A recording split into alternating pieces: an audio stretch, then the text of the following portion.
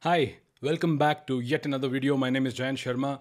I'm sure a lot of you have heard that photographers who use higher ISOs or maybe have cameras which are not capable of handling higher ISOs in low light scenarios, they crib about a problem that arises, which is noise. So basically, noise is nothing but grains in your image. I'm sure most of you who do photography know this. But I think noise occupies a lot of attention in our minds. In other words, I feel noise has a lot of noise. So I have never been somebody who's worried about noise for a long, long time. Perhaps, to be fair, there are two reasons for that. One is I use cameras which are top of the line, which produces relatively less noise. Also, on the other hand, I probably have developed an acceptance to some level of noise, but I believe that's not the case with many of photography enthusiasts. Also, because of using higher ISOs like 6,000, 4,000, 5,000 ISOs on wildlife safaris in evenings or let's say early mornings with lenses which are f5.6, f6.3, and the likes, the chances of you getting noise is a lot more than me getting noise with a f2.8 or a f4 or whatever, even if you have lenses which are smaller aperture lenses, that is. So without really caring too much about what my use case is, I'd like to talk about this particular feature, which is denoise. Basically, denoise is a filter you apply to an image in order to get rid of noise.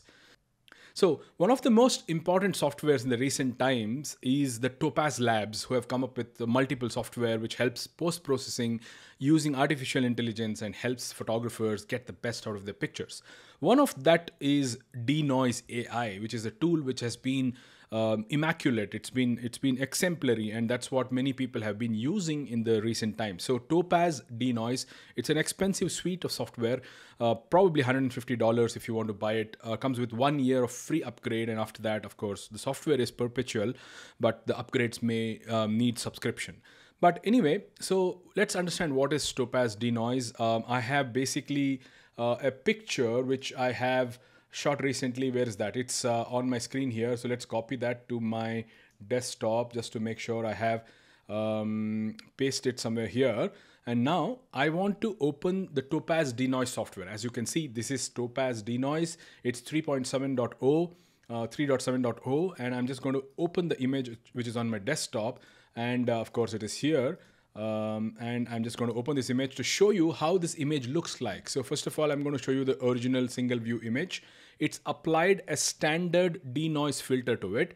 And what we can do is compare it with two different filters. One is the original with, of course, the standard. As you can see, in these areas, I'd like to magnify this and show you later on. In these areas, there's a lot of noise, and I'd like to get rid of that. So let's do a before and after comparison of the original and, of course, the denoised state. So this is something I'm sure all of you who use Topaz already do. In fact, it has this filter which allows you to simulate 4 different kinds of compression and denoise effects applied on this image, and you can basically select whatever suits your needs.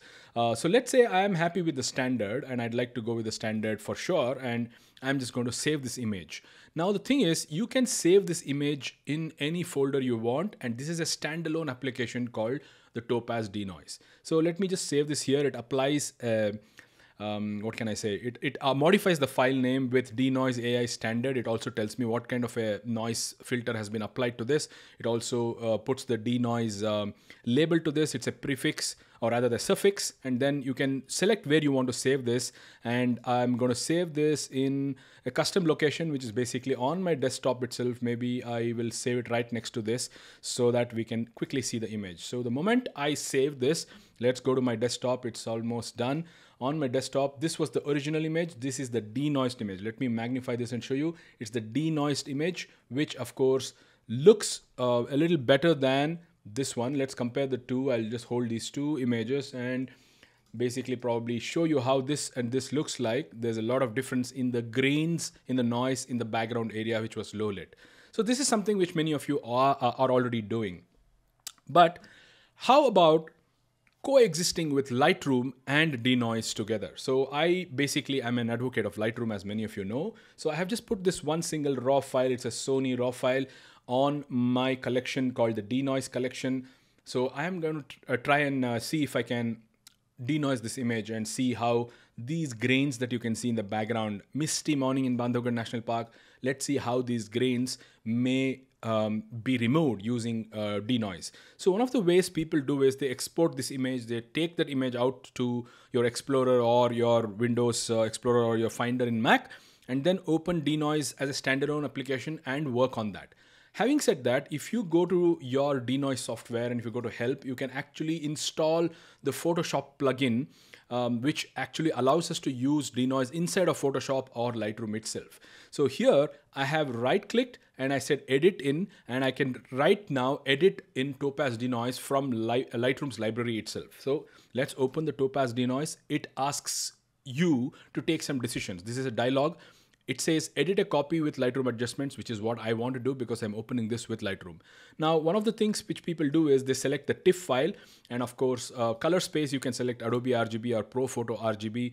I think since most of you may not have the monitors to support these color profiles, let's stick to sRGB or Adobe RGB if you're posting pictures on the internet, like let's say Facebook, Instagram, and the likes.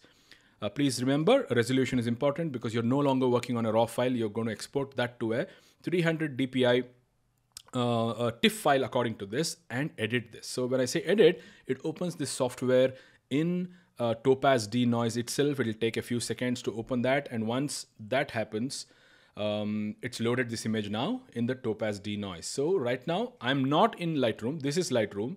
Where is Lightroom? This is Lightroom, but it has opened Topaz DeNoise in with the raw file on this, and let's see how to work on this. So if you can see this comparison view, I'm going to do original with, of course, I'm going to apply two different kinds of noise filters to that. You can see how the noise here versus the noise here has taken effect. In fact, there's not much noise here at all. That's even a standard filter. If you want, you can change the AI model and select different kinds of filters like low light filter. It's going to apply this and show you this may even be okay for this image. So this is how you denoise an image. Mind you, this is an original and this is a modified image, and now I can apply this, and if I save this image, then it will be a TIFF file. So let's just go ahead and do that. I'm applying this, and probably I want to see where it says this. So it's finished processing, and once it's done, the TIFF file is going to be saved in Lightroom right next to my Lightroom's raw file. If you look at this, it's a TIFF file and this is a raw file. So look at the noise, especially in this area where my mouse pointer is, and look at the noise here. It's completely clean of noise, right? This is the beauty of Topaz DeNoise. Now let's look at what happened to this TIFF file. So I'm just going to go ahead and right click and say show in Finder. It's created a TIFF file here right next to the raw file. 938 is the raw file, 938-edit is the TIFF file. But an important thing to note here is the raw file was about 39 MB and the TIFF file is 98.4 MB, guys. So many people cannot sustain a 100 MB raw file, a TIFF file after they convert a raw file of 40 MB. So my picture was shot in, I think, an Alpha 7.4, if I'm not wrong. Let me just check the camera. Where's the camera details here? It's a 7000 by 4000 Forza 28. This is a 33 megapixel image, which is Alpha 7.4. So I basically cannot sustain 100 MB for every picture that I edit if I just denoise it. What am I doing to this picture? Just denoising it.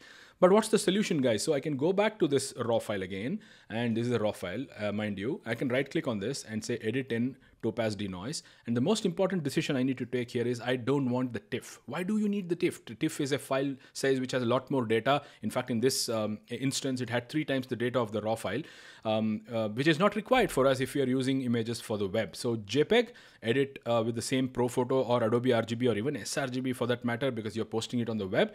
Resolution is important, 300 dpi, and when I say edit, it's just going to populate the denoise software with this image, and as usual, we'll just go to the same noise filter and apply what we wanted to do, so that we can now check the difference in what can I say, the image before and after. Low light is what I've selected. This is the original. This is the processed denoised section. I'm just going to apply this, and as soon as I apply this, it's going to save a copy of this with .jpg, mind you, not .tiff like it was in the past.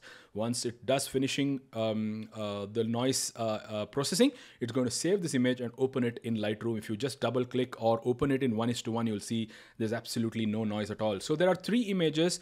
This is perhaps my JPEG, this is probably my TIFF, and this is probably my raw file. So let's do one thing. Let's go to the center of all the three images just to compare how it fared with respect to the denoise. So this is the JPEG. I'm just going to keep the tiger in the same place. And if I just keep moving between the three, this is the raw file. As you can see, extremely noisy in the background, misty morning. This is the TIFF file and this is the JPEG file. So I'm just going to try and see if I can show the same area in all the three so that you can see how this is the TIFF file and this is the JPEG file. Honestly, a lot of people think TIFF is great. It's a lot of data. They may need such data, but I think they are overdoing it, because if they are putting pictures on on Instagram and Facebook and social media, they don't really need that kind of data, guys. So this is basically a TIFF. This is basically a JPEG, which serves my purpose. So now you can just simply go to the Finder, find this JPEG, and it's already a JPEG. And look at the file size now, guys. It's 8.9 MB. The raw file was 39 MB. The TIFF file was 98 MB. The JPEG is 8.9 MB. I did an experiment. In fact, let's go to this image here. Look at this image, which was the original, and look at the file size of this image. It's 4.5 MB. And look at the file size of this image. It is basically 3.4 MB. So what does this tell you? That once you reduce noise from a JPEG, it's going to clear a lot more data, because noise also occupies data in the file. So a denoised image from Topaz is much more optimized than even an image which has come out of RAW and directly converted to a JPEG. So this is fantastic. I highly recommend Topaz DeNoise if you are cluttered in your mind with the noise. I personally don't care about noise as much, but if I really happen to need an image which requires to be properly processed, going to print, there needs to be no noise at all, then Topaz DeNoise is my go-to software. And most importantly, guys, don't forget, you can work with Topaz DeNoise from Lightroom itself.